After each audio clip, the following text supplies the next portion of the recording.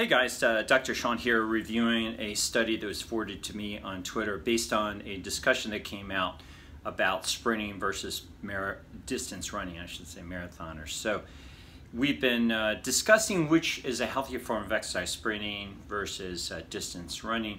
And I am sort of frustrated, and people are asking for studies to show which of the form of exercise ends up causing you to live longer or is better for you. The problem is it's not a well-studied area. I haven't spent a lot of time looking for studies in particular about that. As much as I like sprinting, it's just hasn't been a personal initiative for me that I've applied a lot of time to take a look at longevity. I've been mostly focusing on the health benefits of sprinting, which are replete. I mean, basically, it shows that you get a lot more musculature.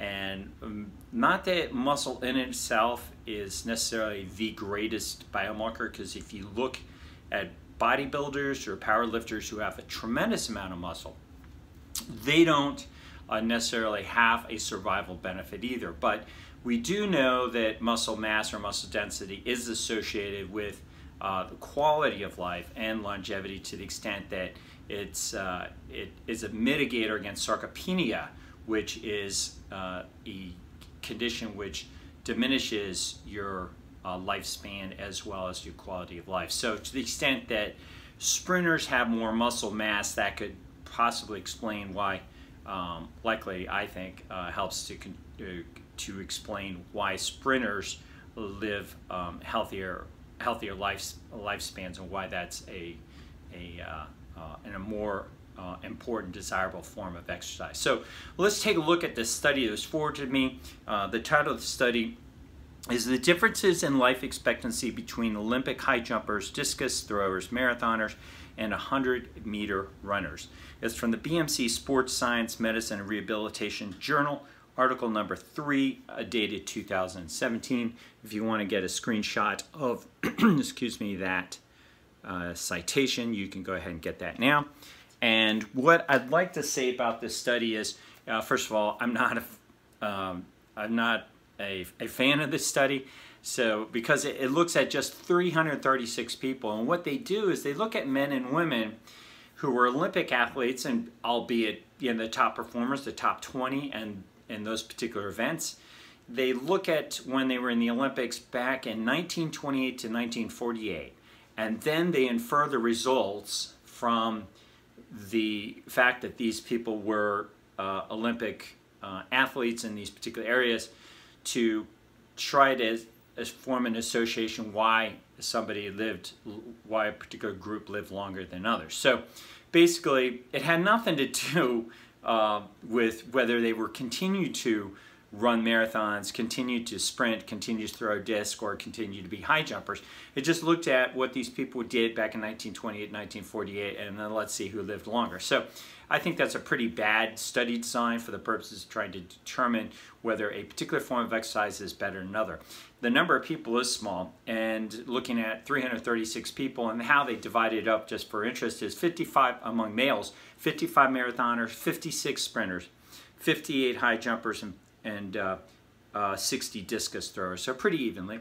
Among the females, there wasn't a reported number for the marathoners, but there were 54 sprinters, 28 high jumpers, and 28 discus throwers. So what they found was, excuse me, among the high jumpers, it was 7.1 survival. The overall expected survival was highest.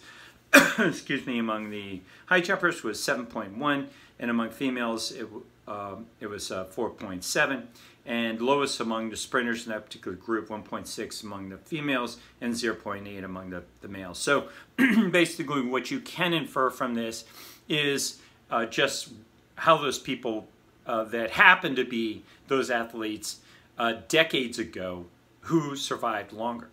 So a better design would be focusing in on sprinting and marathoning and high jumping and discus throwers to see what sort of influence, if they continue to do those activities. I think that'd be a lot more interesting. So it's important to take a look at these studies and see how it's done. What were they really looking at? And for power, which is epidemiological measurement, helpful to determine the validity of the conclusions they get to was pretty low, because they didn't look at this over a large number of people or over a long period of time. In other words, had they followed that action, discus throwing, high jumping, marathon, sprinting, for decades, as opposed to just one particular point in time when they were in the Olympics, then it would have more power, more validity. So not a great study, but to the extent it may get people to think about sprinting versus distance running, I think it's good. So I invite discussions,